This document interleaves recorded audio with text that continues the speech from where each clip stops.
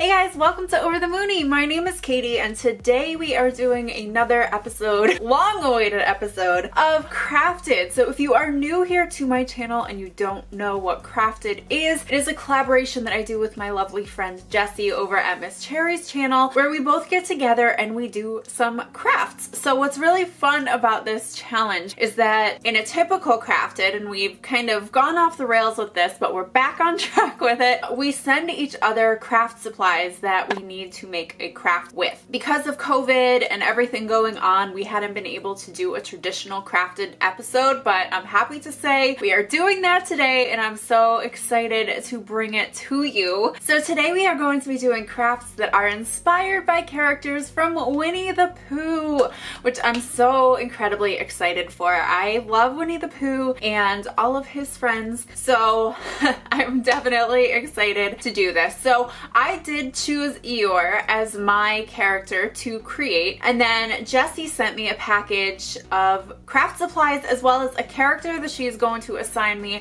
I did the same for her. Obviously, I'm going to be leaving a link down below to Jessi's channel, and if you are watching this on the day that this is uploaded, you have to make sure to go over and wish Jessi a very happy birthday, because today is actually her birthday. So Jessi, happy birthday. I hope you have the absolute best day. So let's go ahead and get crafted rolling with the crafts that I am creating.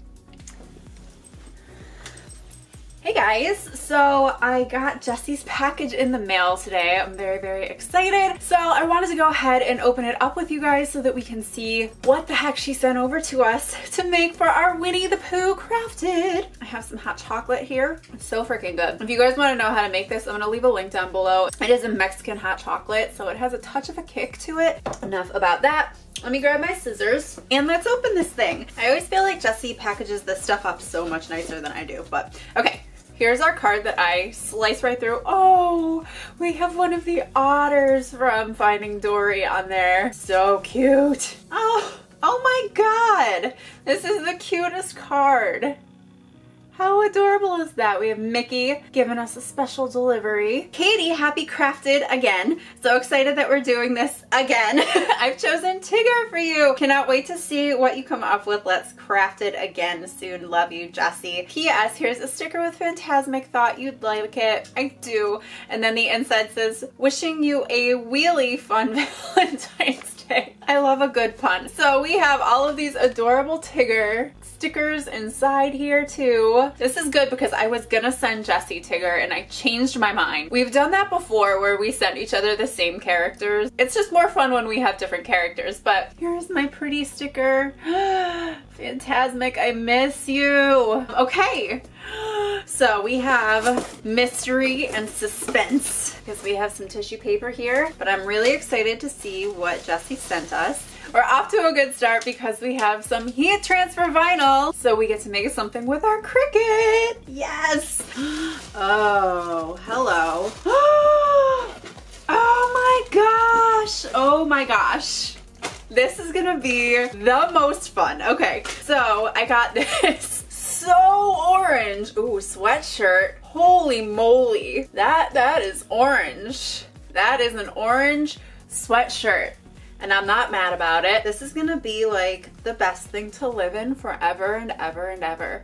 I'm gonna like thrive in this. Okay, so we have this sweatshirt, we have our HTV, and guys, we're gonna be tie-dyeing!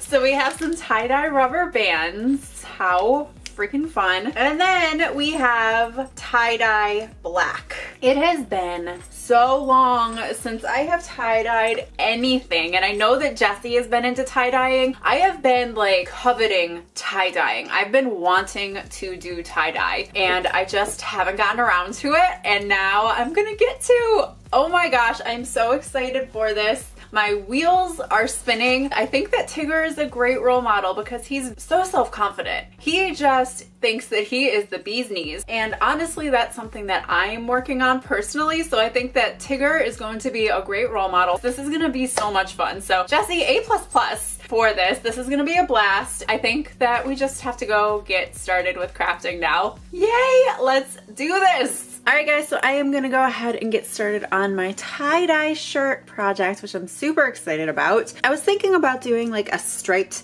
tie-dye effect, but I feel like that might be a little bit hard to pull off. So I'm gonna go instead for like a scrunched tie-dye effect. So I'm very excited. So let me take you over to my very super high-tech setup that I have going on here. So here we are. Streaky, of course, is involved. I have my sweatshirt. I have my HTV, which obviously we'll deal with once this is fully tie-dyed and dried and all that stuff. My tie-dye kit, some rubber bands, a spray bottle in order to get my shirt wet and then in order to also fill up my tie-dye container, and then a cookie cooling rack because I heard that that is a good thing to use so that your shirt isn't just going to be sitting in all sorts of excess dye. And then of course I have a big old garbage bag on the floor so that we don't have to worry about getting tie-dye all over my floor. So I'm gonna go ahead and get everything set up and I'll meet you guys back here when we're ready to get started.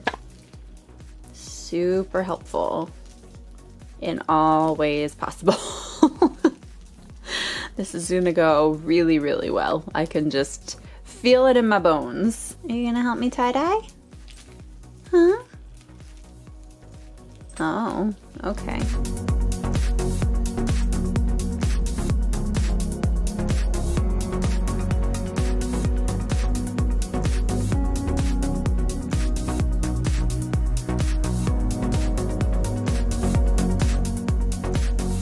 Okay, so we are done with, now you guys can see how truly messy my entire attic is. We are done with the scrunching, I guess. This is how it looks. I don't know if there's a right or wrong way to do things, so we're just gonna hope for the best. I'm gonna go ahead and get the dye mixed up and then we can start dyeing things. I'm nervous and excited to see how this ends up turning out.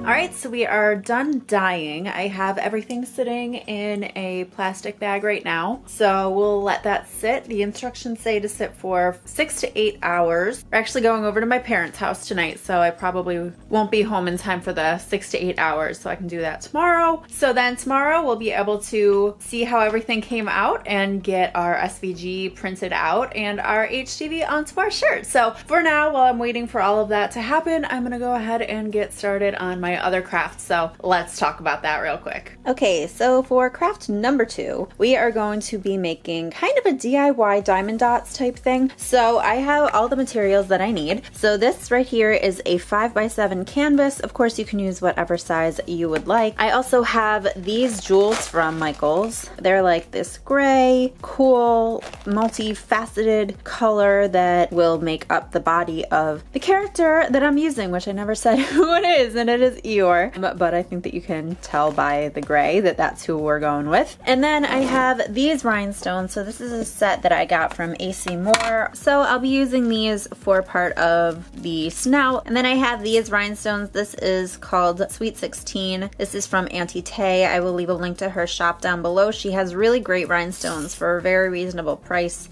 I'm sorry, 16th birthday, very close.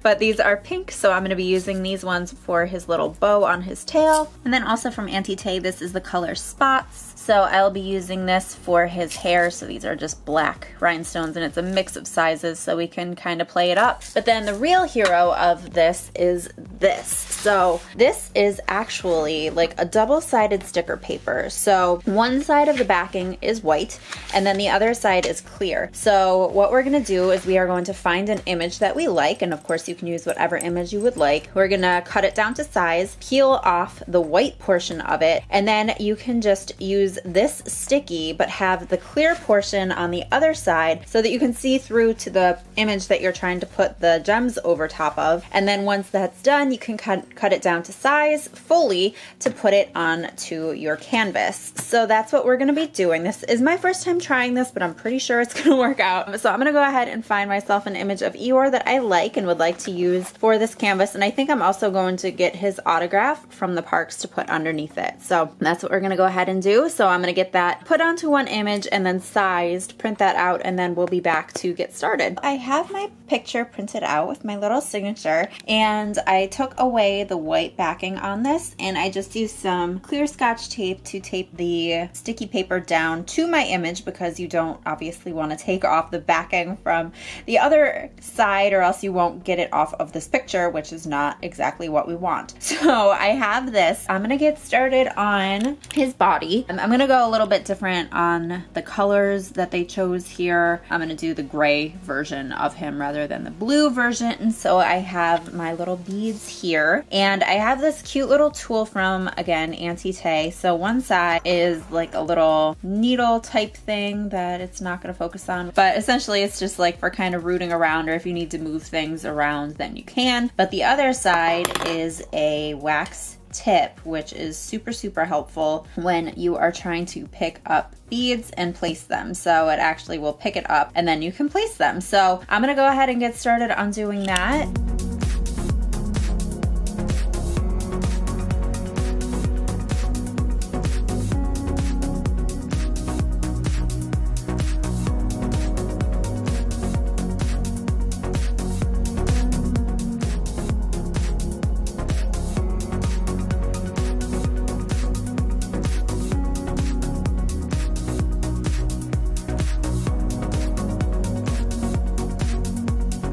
Okay, so we are on to day 2 of crafting, and this is what our little Eeyore guy looks like. I am so pleased with how he came out. So obviously there's some differences in what we originally were going to do. So those beads that I was going to use ended up being too big. There were no small sizes. So I opted to just do rhinestones across the entire thing. I will link to all of the colors that I use, although I will say that these ones are just the Crystal AB rhinestones that you can get really from any craft store, but the black, the purple, and the pink are all from ent.earth, so I will leave links to those down below. So I just need to go ahead and cut this down to size, and then I'm gonna put this on to my canvas. And then we also have our shirt, yay! So this is how it ended up coming out. I'm sorry, I'm working in a limited space. I am a messy crafter. It's not a neat thing. This is how it came out, and I love how like random all of the tie-dye looks. So this is the front, and then I think we have a little bit more traditional tie-dye going on the back, which is fun. So I really love how this turned out as far as the tie-dye goes. So now I'm gonna go ahead and print out my SVG, get that weeded, and I will show you guys what that looks like when it's done as well. Little Miss Helpful is here. She's making sure that my shirt is nice and ready to get some HTV on there, right? Yes, we are. Thank you.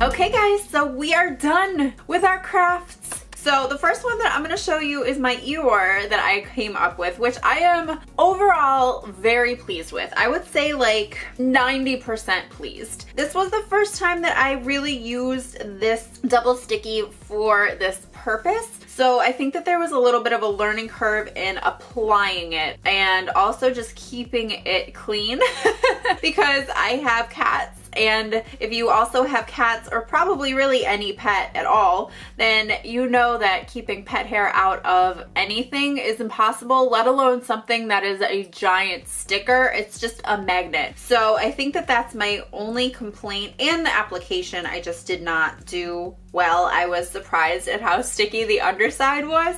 So there was a little bit of ripping, but overall I am really pleased with how this came out. I think it looks super cute, and especially from far away, like you're not going to be able to tell that some of the adhesive is raised. Up close you can kind of see where it's raised a little bit, where it kind of got bubbles in it and stuff. I did end up ripping, I want to say right here it got ripped, and down here with the Y it's supposed to be a touch longer, but I lost a couple of the rhinestones, but I wasn't really all that mad about it. I did try to cut around everything as much as I possibly could, but I almost feel like this might be a good thing to do like a cut on the Cricut, cut this out and then put the rhinestones on it and then put it onto something. But I think this is something that I'm gonna play around with because I really like this idea and I would like to kind of master it a little bit better, and then maybe we can return to it and do another video. But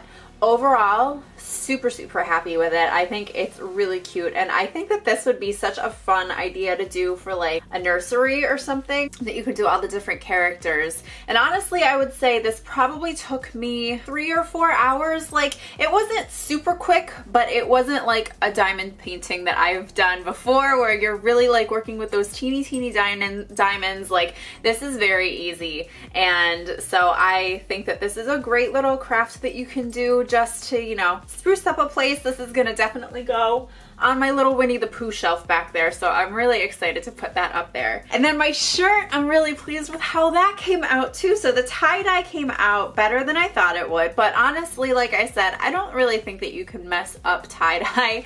It's just gonna look a little bit different depending on how much space you do, what method you do. Like, tie-dye is tie-dye. Like, I don't think that you can mess it up. But I really like the little SVG that I chose to put on here. And it's him bouncing. How cute is that? So I ended up kind of going off the shirt a little bit, but then there he is. Just so happy and bouncy, and I really like how this came out. And I'm thinking I might go ahead and like play around with like cutting up the collar a little bit and making it like an off the shoulder. And the black did show up a lot more true to black than I thought it would. I really thought it was gonna end up being a little bit more brown. And it's not like a super vibrant black, but it looks better than I thought that it would. Overall, I'm really pleased with how it came out. So there's the front of it, and then here's how the back of it looks too, in case you're wondering. I had a ton of fun putting these crafts together, so you guys will definitely have to let me know which one you liked more, which was your favorite, and what character you would love to make a craft for based on the Winnie the Pooh characters. You'll have to go check out Jessi's video, of course, so that you can go and see what she made. I am honest to God dying to see what she made. I'm just so thrilled to be back at Crafted. Let me know down in the comments below if there are any movies or characters that you guys would like to see a crafted video done for, because of course we're going to be continuing this because we truly love doing this so much. If this is your first time here on my channel and you're not already subscribed, I would absolutely love it if you hit that subscribe button. I do a ton of Disney, Harry Potter, and DIY content here on my channel, so I would love to have you. And if you love crafts, then you guys are in luck, because if you're watching this as it's live, I will be starting a Craftmas series here on my channel this coming week. We're going to be having 4 different craft videos, not including this one, leading up to Christmas. So I'm very excited to be sharing those with you guys as well. So definitely subscribe for that. Give this video a big thumbs up if you enjoyed it. I would love it if you do. Leave those comments down below, and guys, I'll see you in my next video. Bye.